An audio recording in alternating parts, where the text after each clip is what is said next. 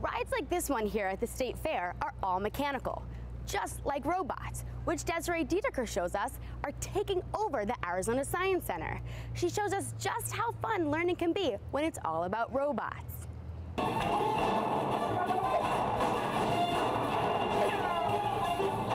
It's a ride designed to do more than just make for a fun time. The new attractions offer both excitement and learning.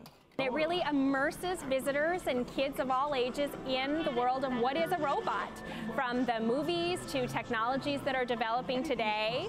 So it's a place where their imagination allows everybody to shine. And shine they do.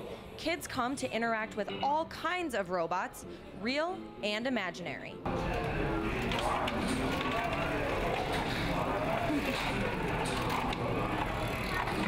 In addition to building their own moving, working robots, these budding engineers can also put machines to use with a robotic arm similar to those used to build cars. They can be thinking about how do technologies, from sensors to the way things work together to science to technologies, how do those apply today to their lives and to the future?